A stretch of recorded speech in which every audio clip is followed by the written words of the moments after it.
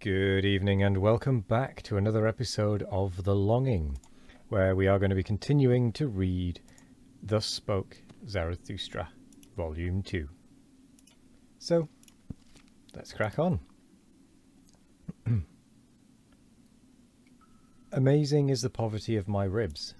Thus hath spoken many a present-day man. Yea, ye are laughable unto me, ye present-day men, and especially when ye marvel at yourselves.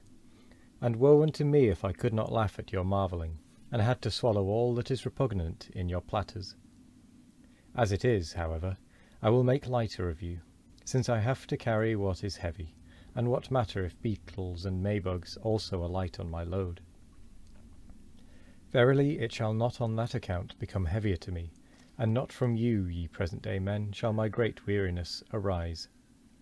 Ah, whither shall I now ascend with my longing? From all mountains do I look out for fatherlands and motherlands. But a home have I found nowhere. Unsettled am I in all cities, and decamping at all gates. Alien to me and a mockery are the present-day men, to whom of late my heart impelled me, and exiled am I from fatherlands and motherlands. Thus do I love only my children's land, the undiscovered in the remotest sea. For it do I bid my sails search and search.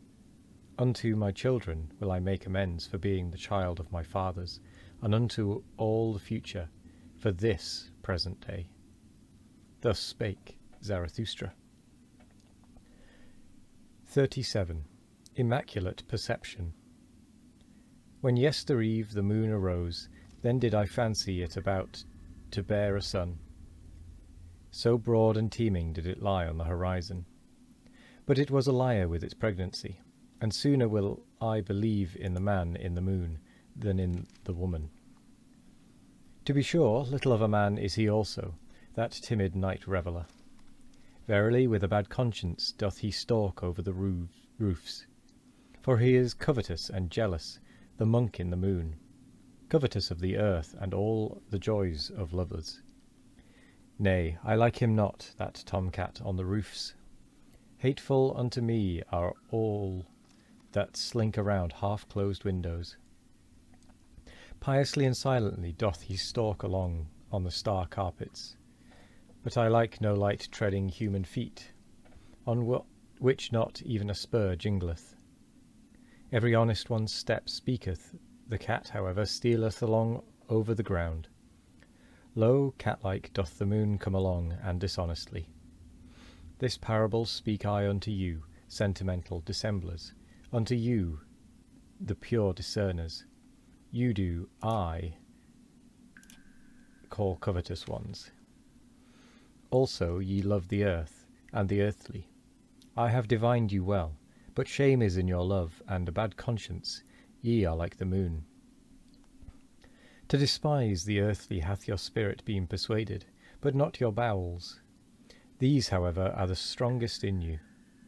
And now is your spirit ashamed to be at the service of your bowels, and goeth by ways and lying ways to escape its own shame.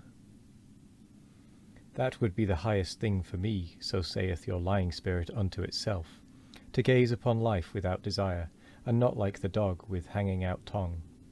To be happy in gazing, with dead will, free from the grip and greed of selfishness, cold and ashy grey all over, but with intoxicated moon eyes.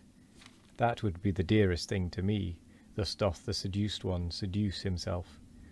To love the earth as the moon loveth it, and with the eye only to feel its beauty. And this do I call immaculate perception of all things.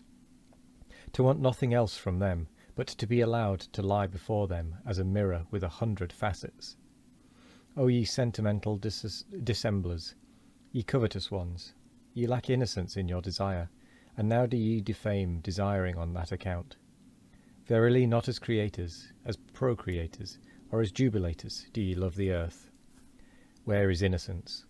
Where there is will to procreation? And he who seeketh to create beyond himself hath for me the purest will. Where is beauty?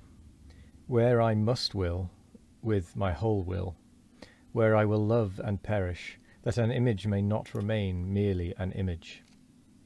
Loving and perishing, these have rhymed from eternity. Will to love, that is to be ready also for death. Thus do I speak unto you, cowards. But now doth your emasculated ogling profess to be contemplation, and that which can be examined with cowardly eyes is to be christened beautiful.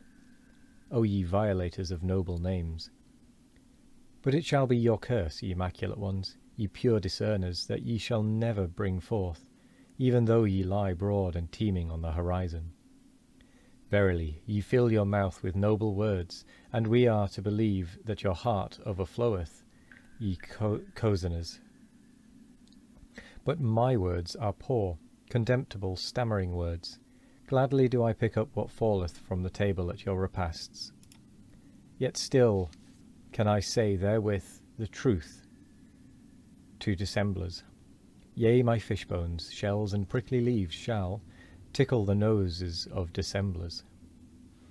Bad air is always about you, and your repasts. Your lascivious thoughts, your lies and secrets are indeed in the air. Dare only to believe in yourselves and in your inward parts. He who doth not believe in himself always lieth. A god's mask have ye hung in front of you, ye pure ones. Into a god's mask hath your execrable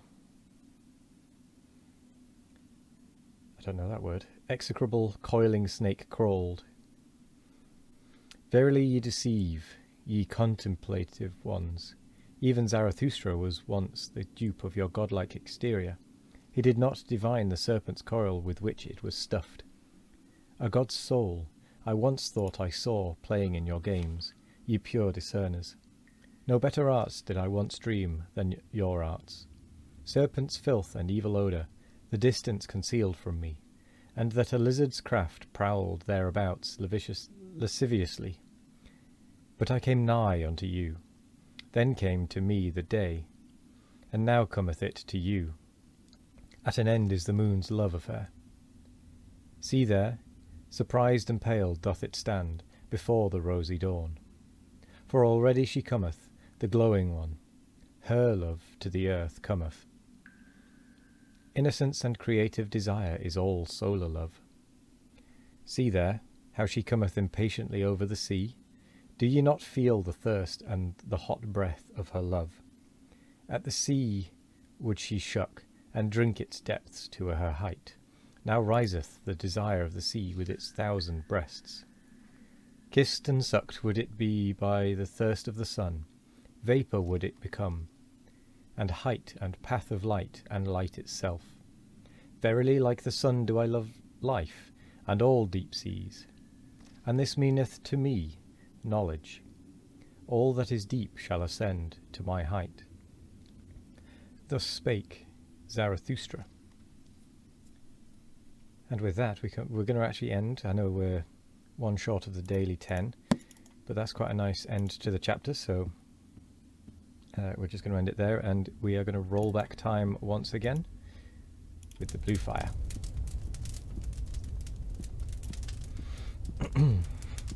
Just so, since we've got a nice stopping point, I suppose, it gives us time to actually do this rollback to gain more time without having to do it a bit later on. I mean, I know we've got plenty of days left to do it, but that's not the point. If we don't have to do it later, and we've got the time now, we might as well do it now.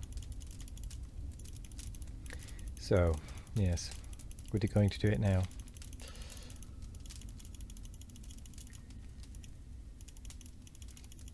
We won't make it to the maximum threshold that we seem to be able to reach, which is about 36 days, I believe, if I'm not mistaken. We won't make it to that one just because I'm not fast enough at the clicking today. We're not going to be far off. We're going to be fairly close, actually. Yeah, there we go. We can't get any further back than that. It's interesting that is the limit. Anyway. Well, That was quite a nice timing of the end of that. So I'm going to say thank you very much for joining me today. I hope you all have a wonderful morning, evening, afternoon or night. No matter what time of day it is, I hope you all have a wonderful one of it. And as always, we will be back tomorrow for more of The Longing. Goodbye.